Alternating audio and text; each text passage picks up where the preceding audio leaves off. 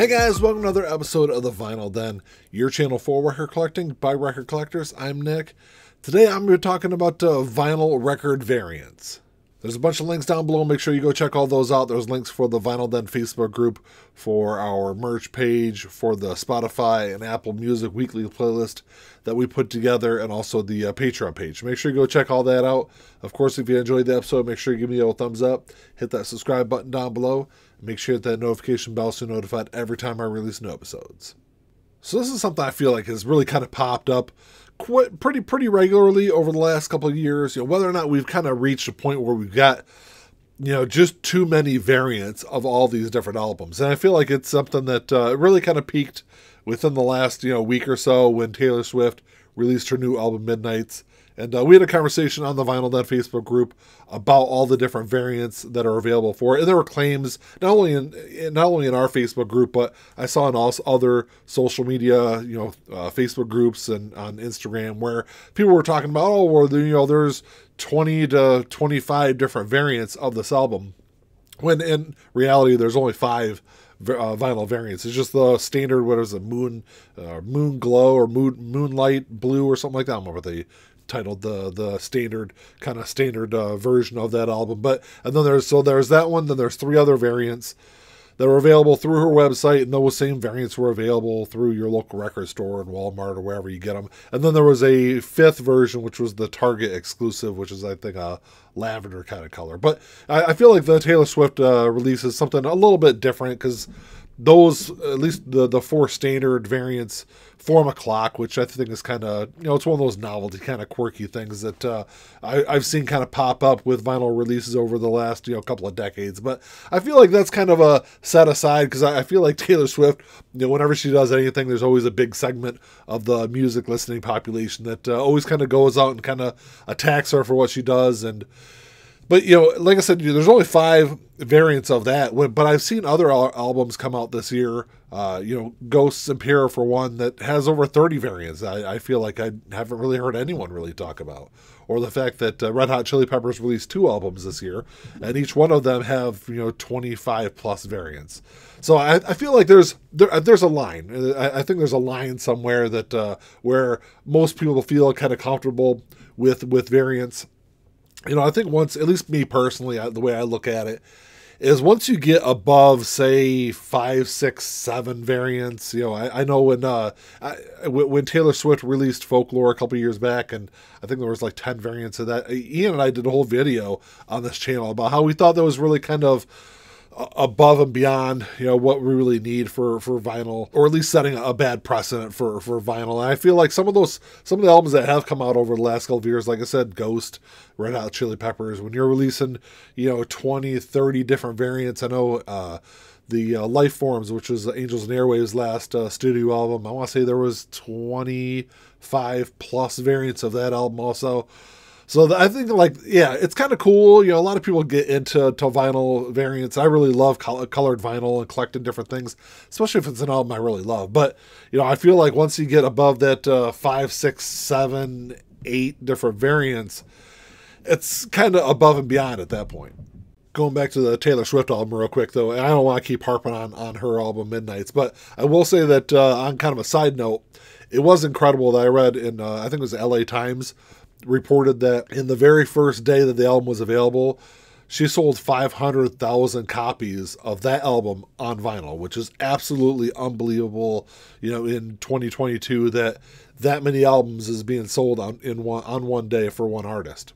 But I think that's kind of where you're seeing a lot of the growth in vinyl record sales. And I will say in CD sales, I think also over the last couple of years, is you're seeing younger and younger generations get into physical formats, which I think is a great thing. It's great for the longevity of these formats that we've loved for 40 plus years. And like I said, because that's where the growth is going to come from. That's where the longevity is going to come from. To be completely honest, over the next decade or so, a lot of us aren't going to be here to buy records anymore. So it's going to be the younger generations. I'm talking the 15 to 30 year olds that are going to kind of carry this on. So that's why I said when you're seeing 500,000 albums for Taylor Swift selling a day. Like I said, a lot of that's got to be that under 30-year-old group. Of course, I'm just speculating. I'm not really sure what the demographic of those sales were, but like I said, I would assume it's probably that 30 and under group. At least makes a good chunk of that, which, like I said, is a great thing. Those are people that are going to be buying records and CDs for the next 30, 40 years. But going back to vinyl variants or colored vinyl, like I said, something I've loved for a long time. I will say that I was really skeptical when I got back into collecting vinyl. I don't know what it was, 5-6 years ago or whatever it was. When I first started, it was, I don't care about, colored vinyl or picture disc, which I still don't really care about picture discs. But, when it was, I looked at it and said, look, if I'm going to buy a record, I'm going to buy it on black. I grew up listening to black records. That's kind of what I've always been with. But when I see, or once I started getting into these different variants, especially these really cool looking splatter variants, and it really kind of adds a different element to record collecting, I think. One of the things I often hear from people that collect records is they just, they love holding that art in their hand. They love looking at the jacket. They love the look of the record, the inner sleeves, everything. It's just the whole package of that record, say compared to a CD, which, still has some of that same, some of those same qualities, but not to that same level. And obviously when you go to an MP3 or a digital file, you lose all that, the art that comes along with that. And I will say that there are bands out there or labels that have really kind of pushed the way the vinyl looks into that same realm also, of it being, an art piece in and of itself. One album in particular that comes to my mind is this is a reissue that just came out within the last few months. An album by NoFX called White Trash, Two Hebes and a Bean. I've got the standard black version of it. I would kind of toss around the idea of getting the anniversary release when it came out earlier this year. I'm glad I did, because it's probably one of the best looking albums of my collection. And I don't even know, this isn't a splatter or what you want to call it, but just the overall look of this album is, that's got to be one of the best looking albums in my collection. It just looks absolutely sweet. And it's things like this that have really kind of pushed me, down the path of colored records and colored, all these different color variants. They're out there, especially when they look like this. But I also see the opposite side of this argument, where I feel like in a lot of instances, especially with those Red Hot Chili Peppers albums that I mentioned earlier, between those two albums, there's over 50 variants of those two albums out there.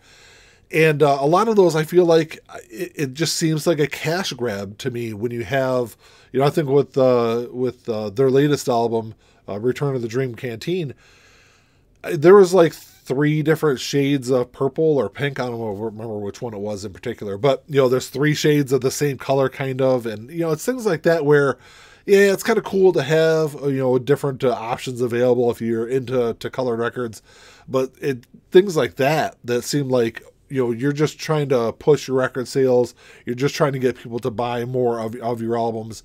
And that's kind of, like I said, that's the downside of these variants, I think.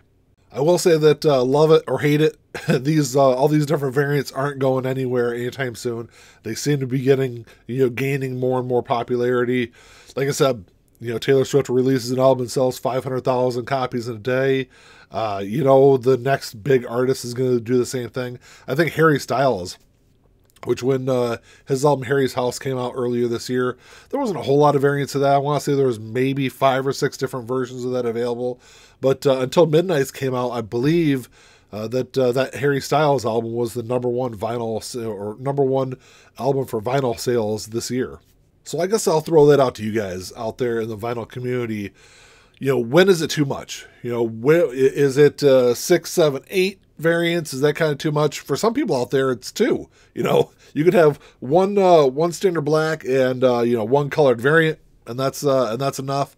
Or there's other people out there that love getting the 10, 12, 15 different versions, which I can't imagine anyone out there is actually dropping that kind of money on an album. I will say that at least with the Taylor Swift album, You know, it is 25 bucks a piece. So for 100 bucks, you got all 4 of them, which isn't terrible considering that, you know, the Adele's latest album, I want to say, was like $42, $43 just for that one album. So, you know, I guess if people are keeping it cheap and, you know, making it affordable for people, I don't really have a big issue with these, all these different variants.